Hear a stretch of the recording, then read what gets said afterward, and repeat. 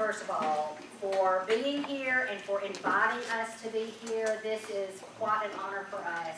We have already learned a lot while we've been here, so I hope that that you leave here feeling like you have learned a lot too. My name is Lori Holbrook, and I am the Chief Clinical Officer for Avita Community Partners. And I'm going to spend some time near the end of the presentation telling you more about Avita Community Partners and what we do in North Georgia, but also what we do here in Blairsville and in Union County as well as in Towns County. So to introduce myself first, I'm going to talk a little bit about a few of the mental health disorders that are very prevalent in our world, and like major depression and bipolar, schizophrenia, and some information regarding suicide. And then I'm going to turn it over to our clinical team lead person in Blairsville, who is Francesca Smith, and she also covers Cleveland and Dahlonega as well. So she's going to talk about substance use disorders a little bit, and then we're going to kind of wrap it up talking about Avita and what that means for this community, how we can partner with you. And many of you we have already partnered with, and it's exciting to hear about Clearview and what we can do together, because we need each other. And most of us in this room, we need each other, because there's a population that that sometimes doesn't know where to go, and we are their voice and we're their advocates. So I'm a licensed professional counselor, and I started in the field in 1993, and seems like a really long time ago, and I've worked in outpatient centers. I've worked with mental health and substance abuse, intensive outpatient. I worked in the jail system while I was in the mental health field for 19 years. I was in several jail systems, so I worked with that population as well, and also a psychiatric inpatient facility. So at this point, my position as Chief Clinical Officer is to oversee the mental health centers that we cover in Avita. Avita actually covers 13 counties in Northeast Georgia. And we're the largest CSB in the state, which is a community service board. I apologize if I use acronyms, because we have a lot of different, as you probably do at the hospital. You can have an entire conversation and you never use a real word. It's just a community service board. So there are 25 of them in the state, and we serve 13 counties, and we have 11 outpatient service sites and in our catchment area. And I can talk a long time about that, but I'm going to wait. And I'm also going to try to move through some of these disorders. I realize that in this room, we already have folks who have a lot of information about mental illness and about substance use disorders. But as you know, you may know, that a community survey of a needs assessment was completed, and to determine what the concerns were, what the high needs were in this area. And in the top did include mental health disorders and substance use disorders. And so that's why this partnership has happened, and I'm very grateful for that. You know, Union County has really, most recently, I don't know a whole lot about the history, so I'm going to say most recently, has really stepped up and took seriously the information that they heard about the needs assessment. You may know or may not know that Union and Towns County rank within the top 3 for the highest number of suicides in the state of Georgia. And I was shocked by that, actually. I really was. But most recently, one of the school systems in Union County partnered with Avita, and we sponsor a program called the Yellow Ribbon Campaign, and it is a suicide prevention program where we can help to educate school personnel, and then we provide a separate training to some of the kids, because what we find is that kids don't always turn to an adult when they're feeling suicidal. They're going to turn to a friend. So the idea is help to excuse me, help to give the other kids tools for what to do so that they can handle what is being presented to them.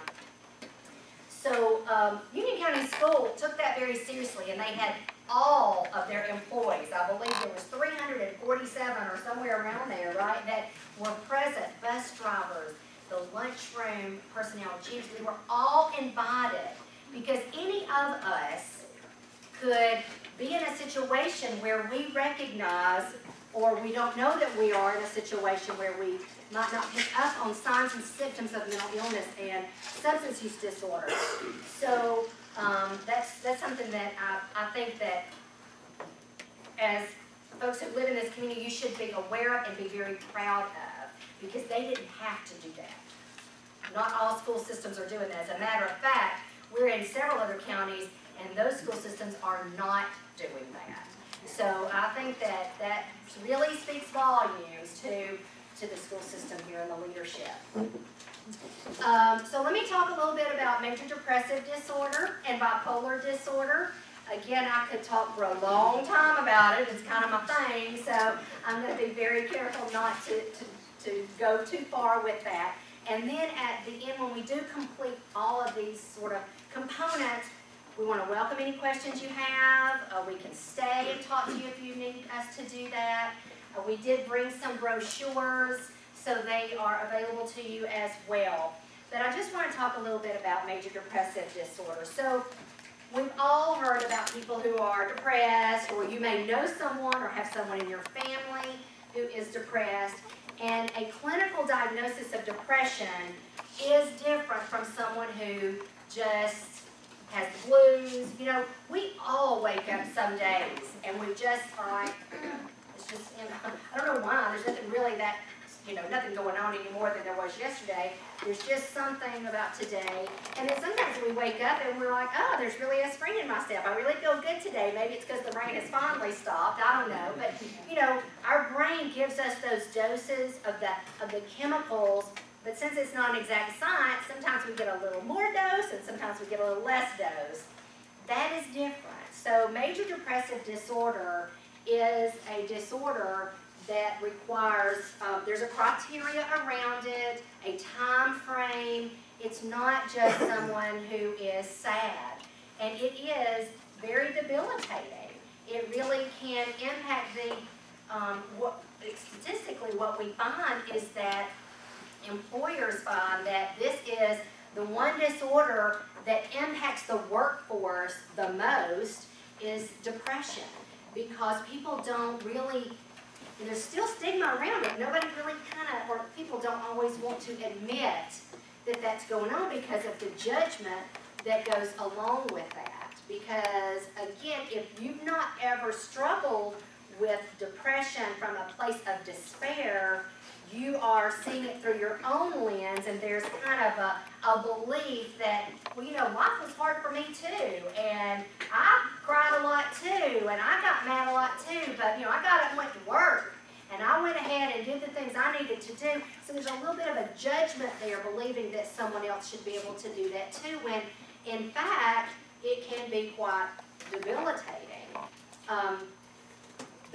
The good news is that we are in the best place pharmacologically we have been in our time with the medications that are available. There's a lot of different medications that are available, and you know, it's not an exact science. It would be great if we could take a blood test and say, yes, you have major depressive disorder, or you have bipolar disorder, and this is the medication, and this is the dose, and that's just not always possible. And so sometimes people struggle because they'll say, I'm not feeling better, I don't feel better.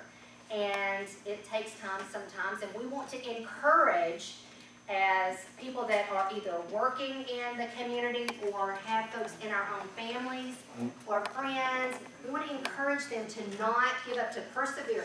Continue to talk to your counselor or to your doctor and let them know what's going on, because again, there's this sense of real shame sometimes to continue to go back and not feeling better. But there's also a component that sometimes people leave out, and that's counseling. And the medication can be super helpful. and counseling can be super helpful.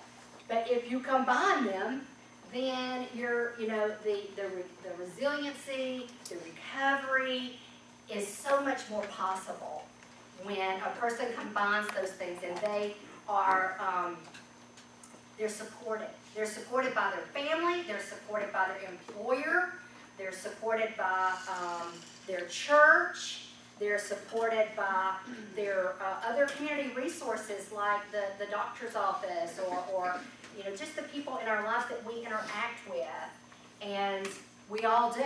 So if you don't know someone, then you just don't know that person is struggling, because there's someone in all of our lives that struggles with that, because the prevalence is so high. I apologize. I am going to look at a couple things because there were some statistics that I wanted to share with you about depression and about bipolar disorder. I'm going to talk a little bit about bipolar disorder now. And again, this is it's a general overview, okay? So we won't necessarily leave here being able to diagnose, but you'll have an idea if you are able to interact with someone. So we've heard a lot about bipolar disorder. It used to be called manic depressive disorder back like 70s and 80s.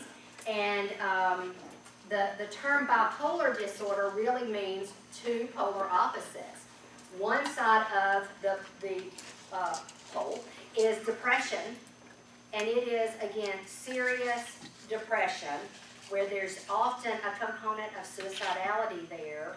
And then the manic side, and manic is where you have an unusually amount of energy that keeps you from being able to maintain the areas of functioning in your life that you need to. For example, it's not when someone says, I have bipolar disorder, I get mad easy. Or I have bipolar disorder because I have mood swings. That's not what it is.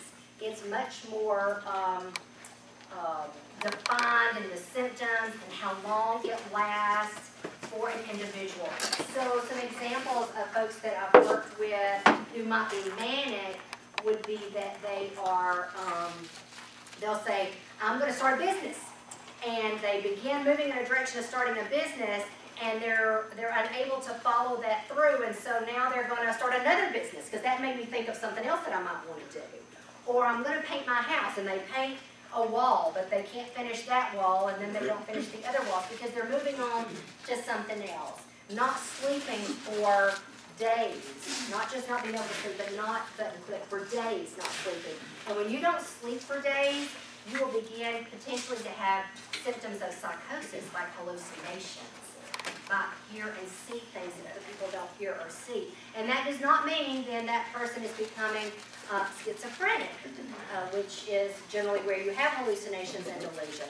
But it is that your brain just can't maintain at that level. It's just not, we're not designed that way. Our brains need sleep and need rest. Let's see what else I want to say about that. So you might have changes in sleep, changes in appetite, problems with concentration. With depression, you might see someone who just, it's easier to recognize, right? It's just easier to recognize. Although, some people do still put that face on the best they can and go to work and try to get through the day. But it is very, very emotionally very painful to do that. All right, so I mentioned about the possibility of hallucinations. For bipolar disorder, here's one of the statistics I wanted to point out.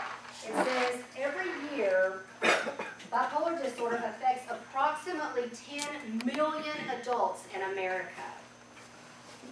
10 million adults, which is a lot, and I'm not trying to minimize that number, but that is approximately 3% of the population.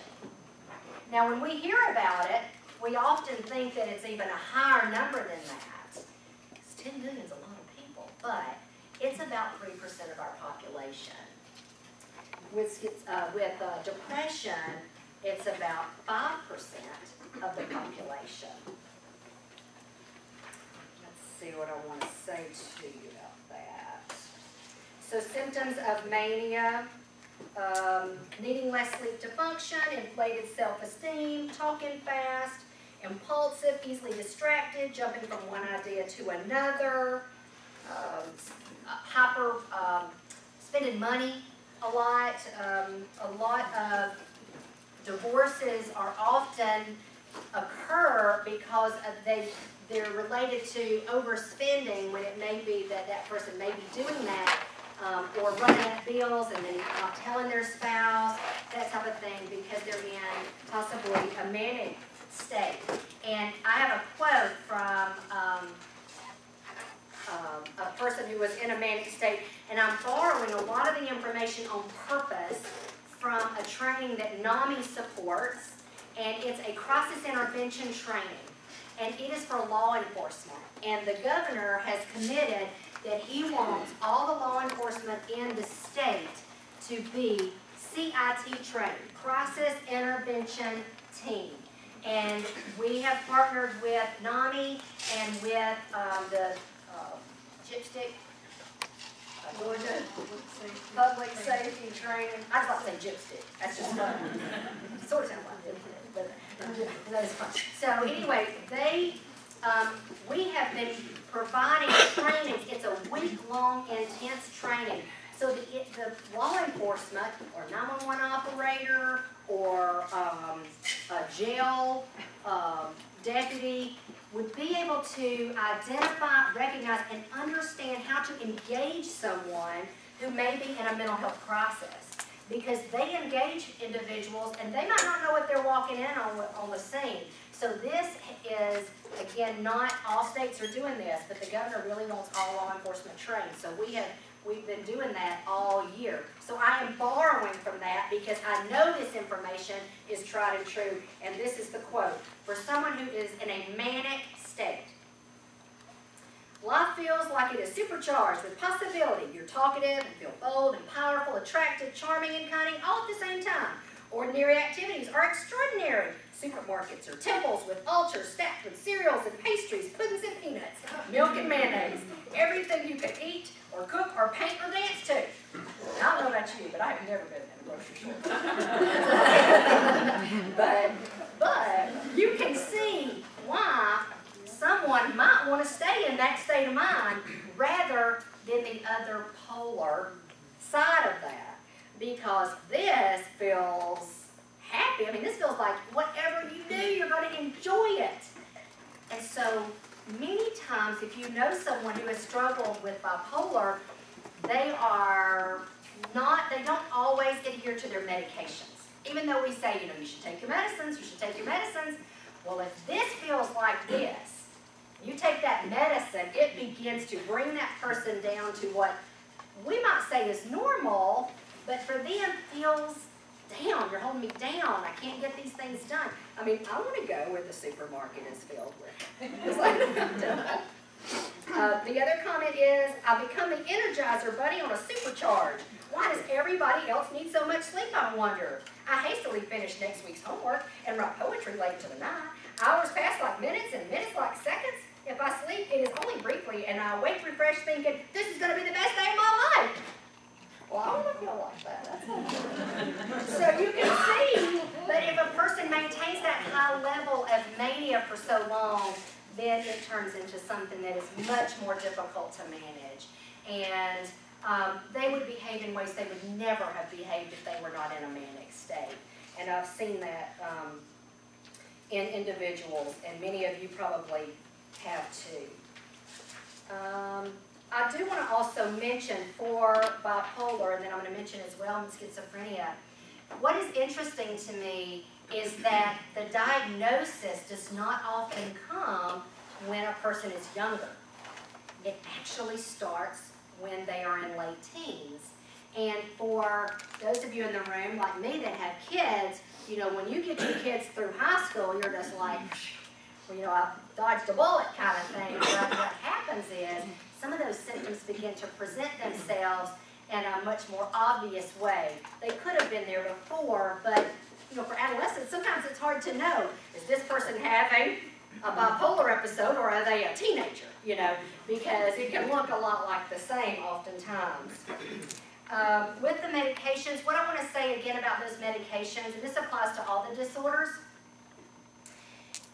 as I mentioned before, someone might not want to take the medications. Some of the side effects of the medications can be very unpleasant, to the point of nausea, severe headaches, extreme constipation, can add weight, which can then add to other complications like hypertension, obesity, which then they may need to see a doctor for something like another, a medical issue. And so you can see why a person might not be eager to take their medicine on a regular basis because it makes them physically feel poorly. Also, what you might find if you know someone who's struggled with a mental illness and they've been, you've talked them into going to see someone take medication, what we find is they often stop their medications around the 90-day mark. People begin to feel better. And when they feel better, they feel like they don't need it anymore, because it's not, medicine doesn't make you feel happy, it just makes you feel like you can live and enjoy and function. And so then there's this sense of, well, maybe I don't really need it.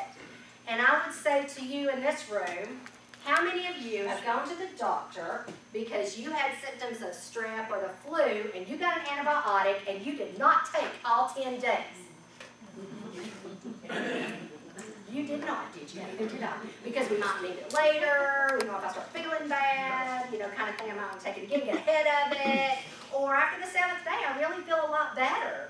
So I'm just not going to take it anymore because it upsets my stomach or makes me feel nauseous.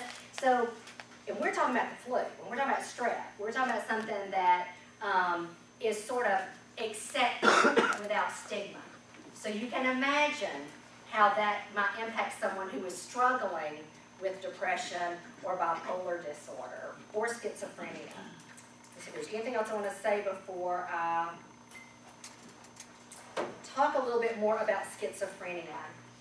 So schizophrenia, I think has really gotten kind of a bad reputation in a sense because we see what the media does to portray individuals who struggle or live with schizophrenia or psychotic symptoms. And again, schizophrenia impacts about 1% of the population. About 1%.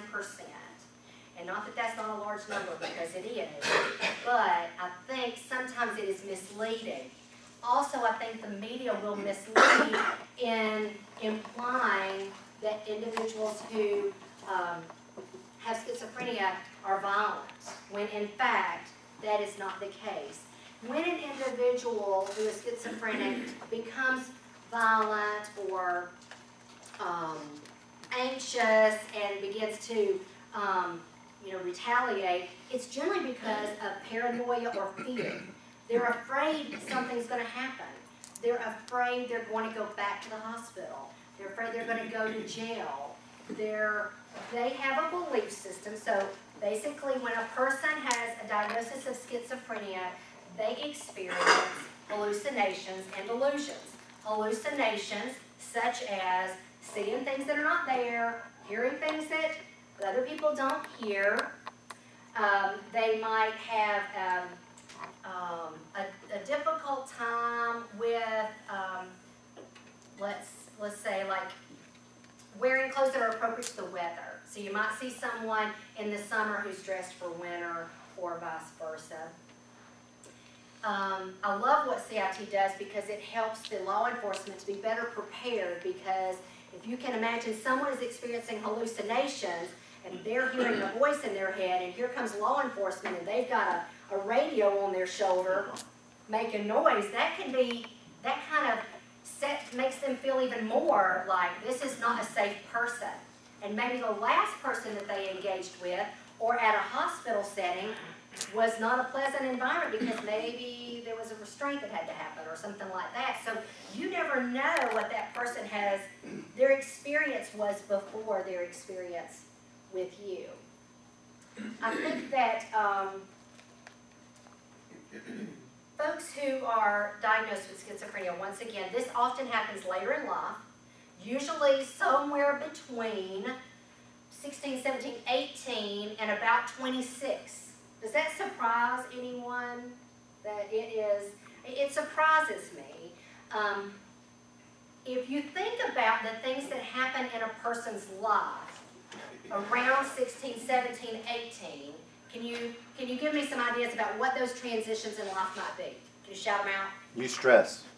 College, driving. Stress, driving, college, Military. work, first real job with some real responsibility, Peer pressure. relationships, pregnancy. They might begin experimenting with alcohol or drugs. So they're putting that in their brain where their brain is not finished developing yet. We often find that when individuals are in maybe their first semester of college, they begin to struggle, and maybe the school counselor there or a parent will say, you know what, maybe it's too much to start with, come on home, live at home for a while, we'll support you, and I'm not against that at all. I think it's a parent's way of trying to figure out what's happening. What has happened here? Things were fine, they were different, where there could have been something before, but maybe it wasn't picked up on. But what we know is that something happens in the brain when those stresses you just mentioned didn't happen before, when they were younger. And it prompts something that was dormant to happen. And it often is genetic, but not all the time. So we have a program, and I think it's a part of my Avita presentation, but I want to mention it because I might forget it, so I need to mention it now. And that is, we have a program called Emerging Adults, and it specifically targets individuals between the age of 16 and 26. It specifically targets educating the families of individuals at that age so that they can maybe recognize those things happening. And also we do, in each of our centers throughout the month, we have someone who comes and does something in the community, presents something to, and it might be on how to manage money and keep up with the checkbook. They sponsor 5Ks, they provide education to families, they provide education to the individuals. It also, in some situations, not all counties, and I don't think Union is one for this particular part of the grant, but we can help financially. So again, if an individual has a mental illness and they need something that is a barrier to them being successful, I'm going to give you some examples of what we have been able to do. We had an individual go to college but needed a laptop. We were able to buy a laptop. An individual who could not pass their driving test because they couldn't afford to get glasses. Pay for them to have an eye exam and to get their glasses. An individual whose family was unable to help change out bedding, and they had bed bugs, and we were able to get a bedroom suit with, get rid of that stuff and bring in something that was healthier and safer for them to live in. So that is a specific targeted population, because we know that if we can't capture that population and help them to be successful early on and a part of their mental illness, we could lose them in a sense of they retreat. They just stay at home. They don't pursue treatment. They don't know what's going on either in their bodies and in their mind. When I talk about a delusion, I'll explain it like this. They will have a belief system that doesn't maybe make sense to us. So if I was to say to you and ask you right now, and you can shout out, what color is the sky? For the most part. Blue. Now, if I was to say to you, well, I know you see it as blue, and when you draw a picture, you color it as blue, and when you go outside, it's always been blue, but the truth is, it's actually purple, and everybody else in this room, except you, knows that. And if we go outside now and I point to the sky, will you see that it's purple? If we'll look together, everybody in this room except you sees it as purple. Could I convince you the sky is purple? Would you believe me if I just told you? No, that's a delusion. It's a belief system that means something to you, that you see it, you hear it, you can feel it, and it doesn't matter that someone says, that did not happen. That is scary, I would imagine, especially to a young person where this is beginning to happen to them. So I wanted to explain what a delusion was so you would understand that as well. Sometimes there's disorganized thinking. There's often a belief system that is related to the government, or related to religion, or related to something sexual. So we see that a lot where somebody will say, I believe that I'm Jesus, or my child is Jesus, or my child is the devil, and so therefore I need to protect my child, and puts the child in harm's way. Or the government, I believe that maybe someone has planted something in my home, and everyone in here knows what I'm thinking. And then again, when you have a law enforcement person coming up with the radio and it's talking, it confirms for them sometimes. You're getting messages, aren't you? You're hearing something about me right now. They are telling you to arrest me, or worse. So these are the things that are important to keep in mind, because folks are not going to be aggressive, scary, or violent unless they're afraid. If I'm afraid, I'm going to come out fighting. If you're afraid, if you think about your child, if you're going to protect your child, you're going to come out fighting, whatever that looks like. So that's a way to better kind of understand what it's like to experience that. In the training that we do and that NAMI does, we actually have the law enforcement do an activity where they have someone kind of saying things to them while they're trying to carry on a conversation, and how difficult it is to carry on a conversation, because the truth is, those conversations they're hearing in their head are not pleasant. They're telling them sometimes to kill themselves, or, you know, they're better off if you're not here, you know, kind of thing. So they're hearing voices that are self-deprecating and that are painful. And when you're hearing something that's painful, you're going to do whatever you can to stop it. Okay, let's see. I know I'm sorry. Lots of medications, again, causing a lot of side effects that can be very uncomfortable to the individual. A lot of weight gain, like serious weight gain is like steroid weight that you can't get off, and it can create other medical problems as well. Okay. Again, I could go further, I apologize. So I'm going to let Francesca Smith talk now about substance use disorder, and then I'm going to talk to you a little bit more about what Avita does in this community for mental health and substance use disorder. All right, thank you again for having us here tonight. It always excites me to be able to present about addiction disorders. That is basically my first love, is treating addicts and alcoholics. I've been treating them since 1995 in some way, shape, or form. So I'm glad to see there's a lot of people here that can take this information and share it out in the community, because my biggest passion is for people to help people break the stigma. It is a brain disease, just like depression, just like bipolar, just like schizophrenia, and a lot of people have that stigma where we see the stereotypical, we think of the bum on the streets. Well, that's not what addiction really is, because addiction doesn't have any boundaries. I've treated doctors, lawyers, nurses, police officers. I mean, you name it, it touches everybody. And I'm sure there's been plenty of people here who have been touched by the dynamics of addiction in some way, shape, or form.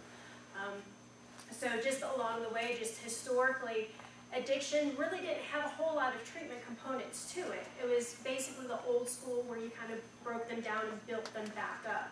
And at one time, dealing with co-occurring, you didn't hear of that term at all. You either had a mental health disorder or you had an addiction, and you could only get treatment for one, and it didn't work out that way. So finally, I think it's about the early 2000s is when co-occurring really came to the forefront and really built a foundation of how to treat addicts in a way that treats both dynamics at the same time. Because what you're going to see most of the time is a lot of addicts do have a mental health disorder. And if they did have a mental health disorder before they became addicted, they're more than likely going to have a mental health disorder after or in their recovery. And if you refer to AA or NA, they have even come a long way in accepting co-occurring and saying, okay, since you take a medication for your mental health, you're still welcome. Because at one time when I first got in the field, if you took a mental health medication and went to an AA or NA, they would say, see you later. So a lot has come to the forefront and a lot of research has been done in helping others break the stigma and to get more education on just the dynamics of addiction. And like Lori, I could go on forever talking about addiction and mental health. So I try to wrap it in a nutshell, which is very hard to do because there's so much that goes into treating an addict and alcoholic. But I think for you, the biggest part is just learning what are some of the signs and symptoms. So the easiest way is just kind of looking at what is substance use disorder.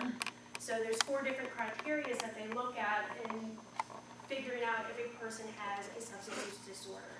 So the very first one is impaired control. So how many of you have felt out of control even when you're not drinking or you haven't used anything? We all have a tendency to feel a little bit out of control. But when you're in the midst of an addiction, you're looking at that person thinking, holy cow, what is going on? So pretty much, they're taking it for longer than intended. And when I tell people, an addict doesn't start out saying, I'm going to use for years. They start out saying, I'm going to use just this one time. Because this one time, I learned a while ago that it did something to me that helped me just a little bit. So they plan on using just that one time. And over a period of time, they keep coming back to it because of that reward system saying, I need this, or it helps me. So you're trying to figure out, why do they continue to do it? Well, they first find out it did something good for them. So through the course of addiction, it goes through many phases until it hits that moment of destruction. So, and what you'll see, and I'm sure some of you have probably heard this, is kind of the broken promises. They want to cut down or they want to stop, but they're not equipped. They'll say, I'll stop tomorrow, or I'll just use a little bit. Or you'll hear them say, well, okay, I'll stop using meth and I'll just use alcohol. Because alcohol's not their problem. So what you see is they want to do something about it. When they get to a stage of change, which is the preparation, they know that they have a problem, they want to do something about it, they don't know what. So the next one is spending a lot of time getting, using, and recovering from its effects. Once again, they only intend on using that one time. They don't intend on using it every day. So, and there's kind of this joke amongst addicts is they're kind of like the phone service. They'll get their drug come rain, snow, shine, sleet. So it doesn't matter what's going on around them. They're going to search it out. And they're going to spend their time using it. They're going to spend their time recovering. They're going to spend their time looking for it again. So it becomes this constant cycle. And unfortunately, it becomes a cycle for years for some. So and the last thing for impaired control is that they have cravings and urges. How many of you like chocolate? I know I do. That's a very innocent craving and urge to have, right? We can easily go to the grocery store, get a candy bar, and we're good. So think of if it was a drug of choice.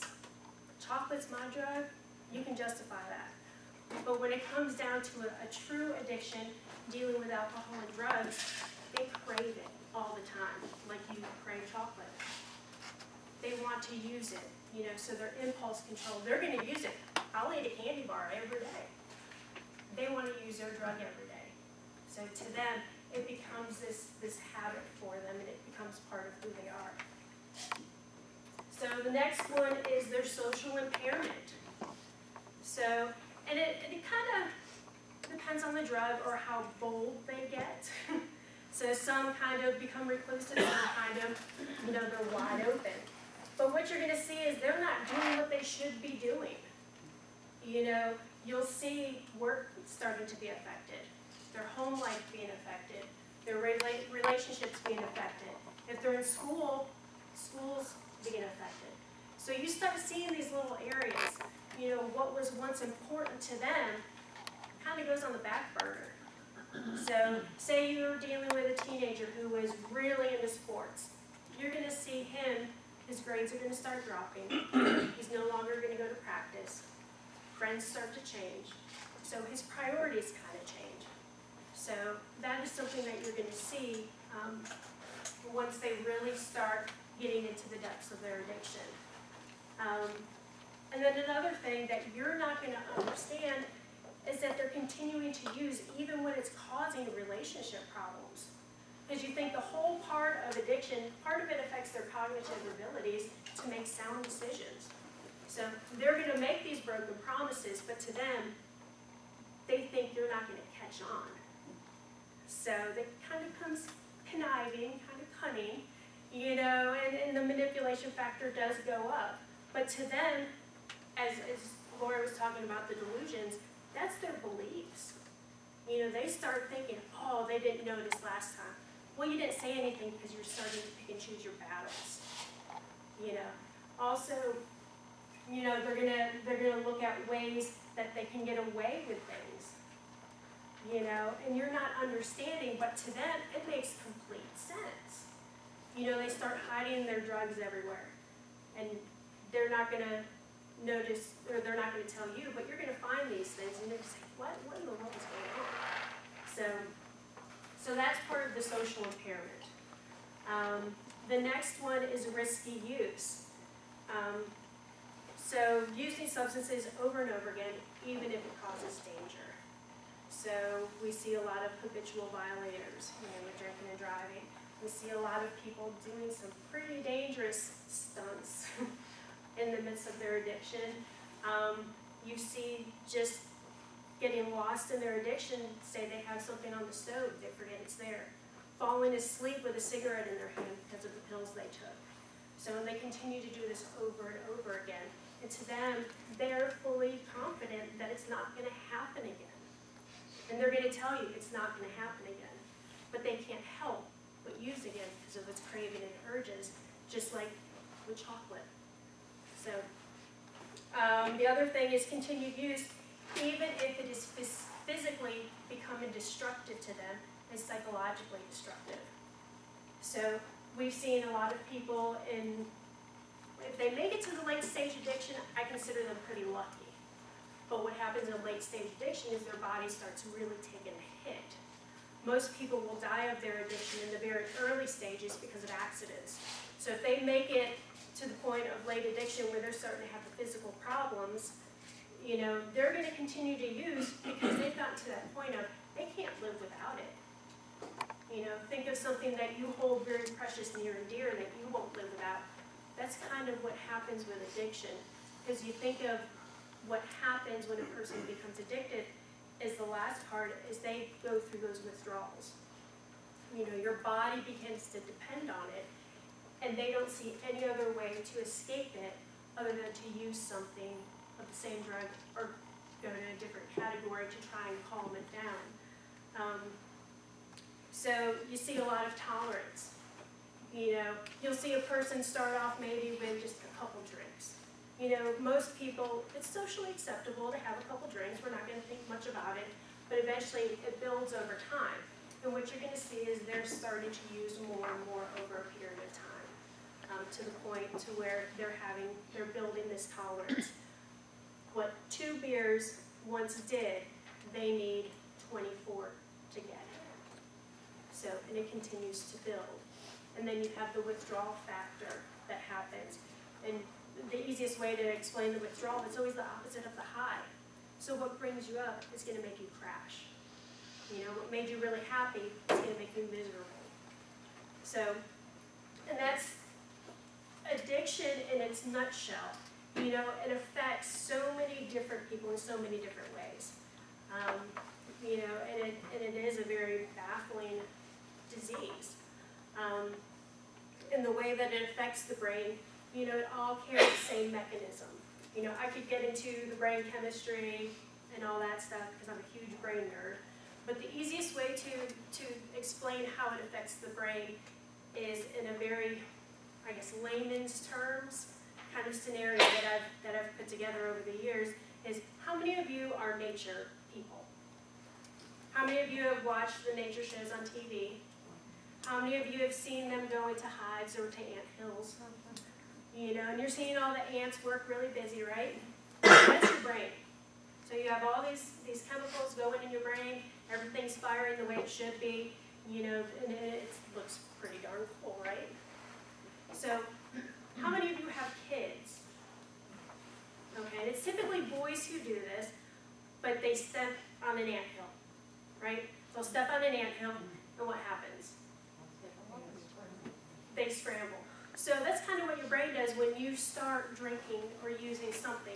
Your brain kind of gets excited. In those very beginning stages, like, okay, something's happening. You know, of course, for the ants, they're not too happy about it. But it's my easiest way to give you the analogy of how the brain works with addiction. So over a period of time, and I've watched my son do this when he was little, step on an anthill over and over and over again, eventually what's going to happen is the ants desert it. They find another place to go. So what essentially happens through the process of addiction is your brain has a very hard time taking up what it needs to do because it no longer knows what it should do. So some of the things have gone astray. So, and when you're thinking about addiction in the brain, most of the drugs and alcohol will target 2 to 3 chemicals in the brain. So you're looking at 2 to 3 chemicals that are saying, see you later. Or they're just not wanting to do anything because they're like, why do anything? Because it's going to get stepped on. Meth, however, targets 9 of the chemicals in the brain. So, and what I've learned about meth is it goes in a very specific order. And it comes back from the bottom up. So basically their first thing that goes is their ability to care. Their last thing that comes back in their recovery is the ability to care. So, and that's typical of most addictions. The first thing that goes is the ability to give a care because they're depressed, they're anxious. Their last thing that comes back is their ability to care. And that's why it's so difficult sometimes to really get an addict or alcoholic to really realize the help that is there because they just don't care. And it's not that they don't want to, they want to. But the brain chemistry has taken that hit and you've stepped on that anthill over and over and over again. And it takes a while for the brain to bounce back from that. So a lot of times what we're looking at when we're treating the addict and alcoholic is the co-occurring disorders.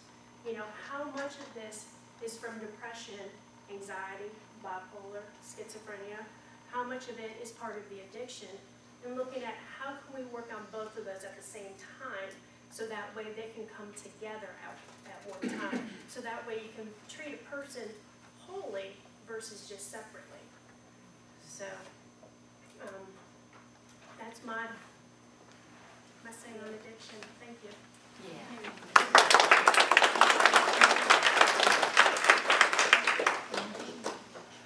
Well, I'll do it because I'm going to go so fast. Okay. But it'll take us are going to be. It'll take a minute for that to will it. Okay. All right. I'm going to go through the PowerPoint. It's going to bring it up. We're going to talk a little bit about what Avita does. Some of the slides, there's a whole bunch of them, and we're not going to go through all of them. I mean, I could, but you don't want to. So it talks about different governances and things like that that I've already talked about. So just take a second. That's all right. That's okay.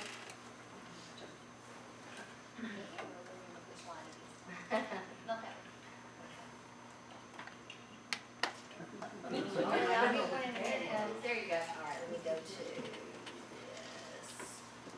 So Avita Community Partners is the name of the organization. Our mission is to improve the quality of the lives of those we serve.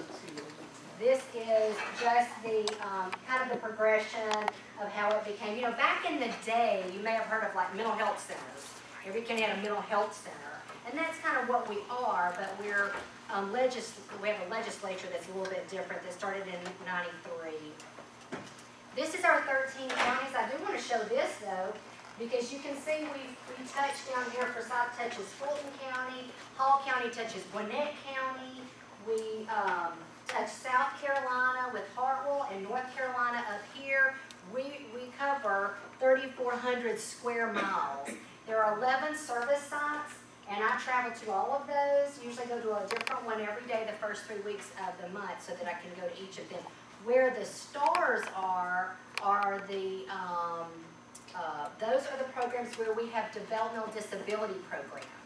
So we have mental health programs, substance abuse programs, and developmental disability programs.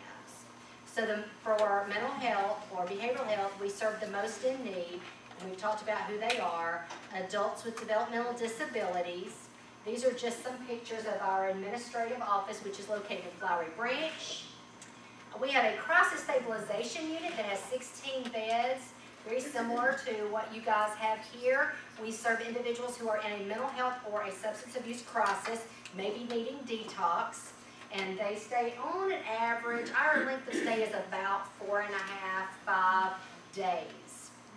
The idea is the stabilization unit is the highest level of care we have, and then they get referred back to our outpatient centers. And in our outpatient centers, we do individual and group counseling.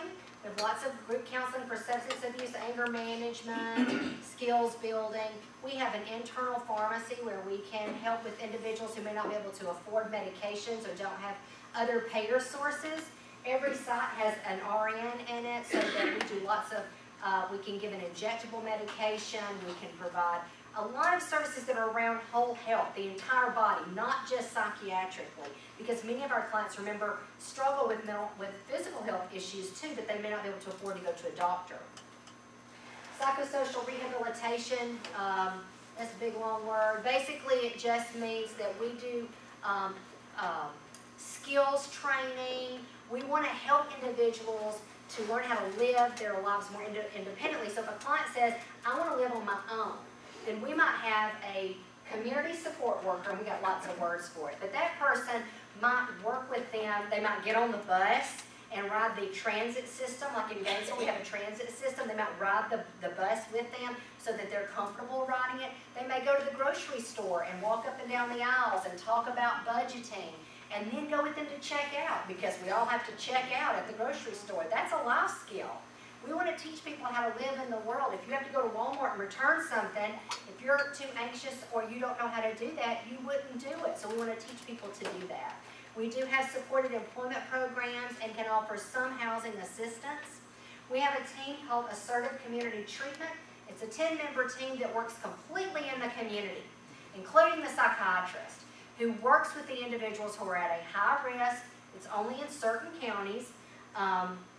They're the highest risk individuals, often homeless, multiple hospitalizations, multiple incarcerations. Their job is to serve them wherever they are. They might have the nurse go and give their medication under the bridge because they're homeless. These are the Cumming Outpatient Center. These are just different places where we have an arrangement through United Way with the Senior Center in Forsyth County, where we provide groups for caregivers, individuals who are caring for someone who struggles with a mental illness or substance abuse. We have an arrangement through MedLink in Forsyth County, which is that's a behavioral, this is a medical office, so like they have the geriatrics in there, pediatricians, their own pharmacy, their own lab, and they wanted to have a counselor to also provide mental health services. So they reached out to us, provided us an office, a suite, and one of our staff then works in their office so that if they have someone that's seeing a doctor right then and needs services, we make sure that we're available and we can serve them on the spot. We have 3 outpatient centers in Gainesville. We have an adult and a youth. That's the only, because it's so large, Gainesville's so large, we have a youth services there that has its own center, its own staff, own prescriber, and then a picture of the pharmacy there. We do have children's services in the school. We have some here in Union County and Towns County, where we have a counselor that can serve kids in the school, because many kids are unable, their parents are unable to get them to the office, right, to have services, so we can provide them in the schools. The schools have been super welcoming of this in this community. And we have specific child and adolescent, that's what CNA stands for, psychiatrists. We have a playroom, and that's some things that are painted on the wall. We use something called telemed, many of you may know what that is, or telehealth, and that is for our prescribers. So if we have a doctor that calls out sick, the individual client still comes to the office, and they may see another prescriber, but on the computer screen, so that there's no gap in their services. They don't, miss out on their medicines. They can still, it might not be the one they're used to seeing, but they can be seen in that way. We have partnered with the Georgia Council on Substance Abuse. We don't provide the service, but we partner with them. CARES is a credential for adults who have gone through their own recovery, and it's an acronym, and they go into the emergency departments where someone might be in an opioid withdrawal or crisis or overdose, and they are someone with lived experience. So they go and talk to them while they're there, help them know what to expect, what might be happening next, how to link them up with resources in the community. And we've offered them space to be able to do that. This is our substance abuse, primarily substance abuse. They can see mental health too. They also have a peer support program. Peer support is a program that's a day program for individuals, adults who have a mental health disorder, and it is completely run, facilitated by other individuals with lived experience. So they work for us, they're in recovery, that they may struggle with bipolar themselves, but they're stable. They've gone through a program to be a certified peer specialist, and then individuals come to this program 3, 4, 5 times a week. The idea is for them to be, they would talk about, what do we need to know to be more independent? Do we need to hear from a nurse about smoking cessation? Do we need to know more about how we can reach out to community resources? And they do a lot of community work. And we also have a developmental disabilities program there. We have a supported apartment complex in Gainesville. Our substance abuse program is up to 9 hours a week for individual and group. This is one of our crisis apartments. We have a few crisis beds. So if a person is not in a stable situation and they're also maybe coming right out of the hospital and they don't have a home, then it's a crisis apartment, and we can have them temporarily live there for a few days. We partner with lots of accountability courts: drug court, mental health court, parent accountability court, lots of, all of them. VA, there's a VA accountability court, and we participate in their staffings. We serve those clients, those individuals, so that they can stay in their community. Family Treatment Court is a program, some counties have it, this one was in Gainesville, where they work with the moms who have mental health and drug abuse issues to get back into a relationship with their kids and with families. So they can come together and they prepare a meal. And then they sit down together as a group, but with their kids, no electronics, doing better than I am. And then they clean up together. They prepare the meal. What do they do together? How they interact together, teaching them how to reconnect with their kids. And their kids then afterwards there's a group where there's an adult group and a youth group. We have an adolescent substance abuse clubhouse in Gainesville.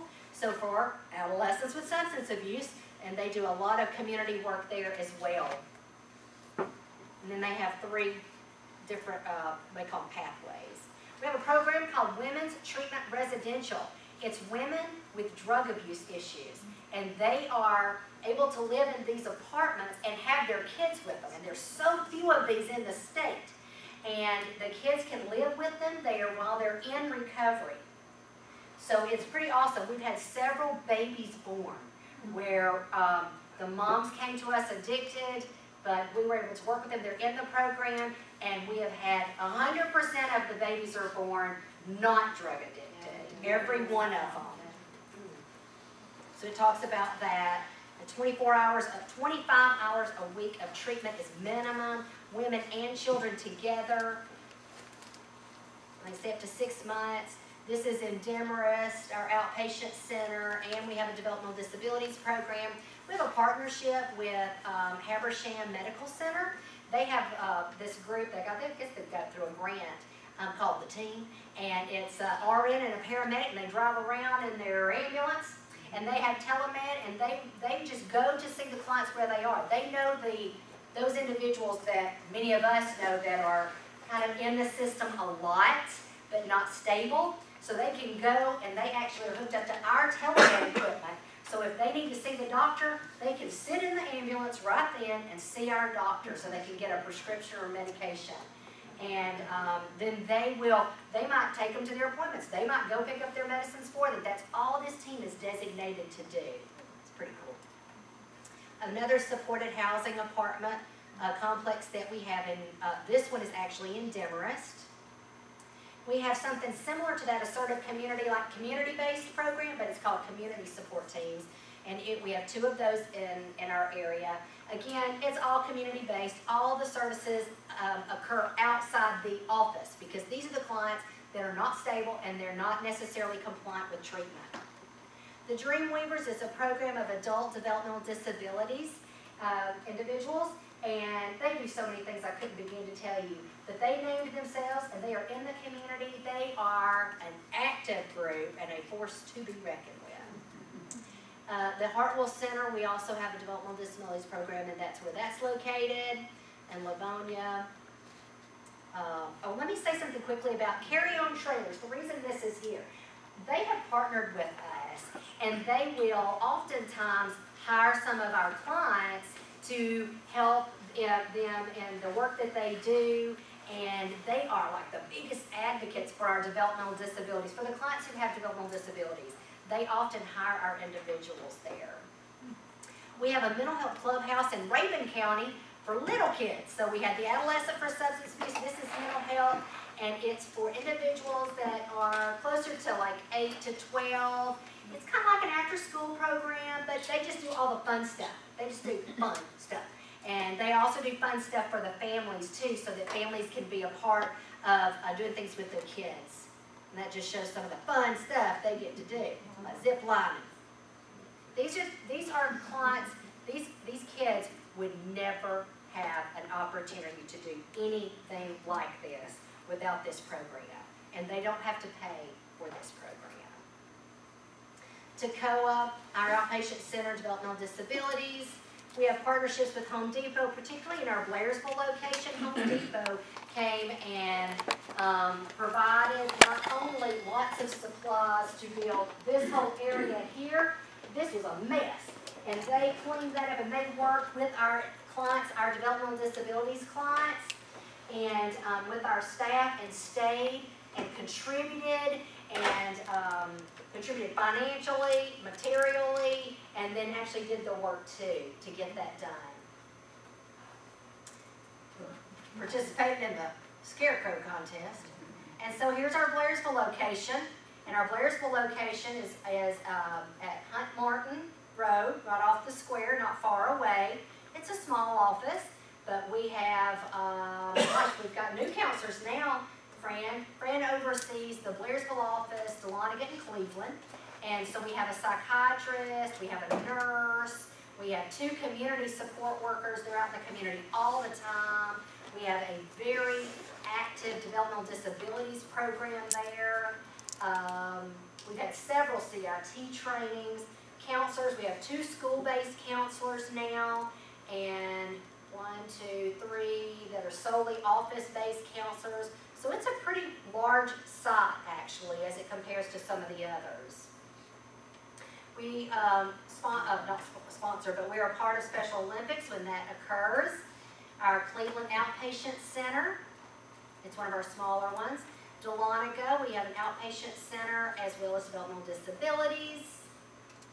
This is an intensive treatment residential program for adults. We have 4 beds for individuals who are basically just coming out of a psychiatric hospital, but they've been there for a very long time. Some of the individuals have been in a state institution, state hospital for years. For years. And they are able to step down into, we call it ITR, intensive residential treatment, 24-hour staff there, but the idea is to help them transition back to the community when you have been in the hospital for years. That's in Dahlonega. Our Dawsonville office, we have an American Sign Language program, and we actually serve the entire state. Avita wanted to do this. It was put out there to other community service boards, and they didn't really want to touch it. We wanted to do it. So we have several counselors that are American Sign Language certified. Two of them, one of them right now, is actually deaf himself. The others are fluent American Sign Language, and we serve the entire state. So we have clients that are in Jessup, Georgia, for example, and they might do that through the telemed, or they might go there. Last week he actually went there. It was an all-day thing, you know, because it's South Georgia. So, but it's to serve individuals who are deaf, who need mental health services, because that population doesn't often reach out. There's not a lot of folks that can serve them. Apex is our counselors in school. I've talked about that.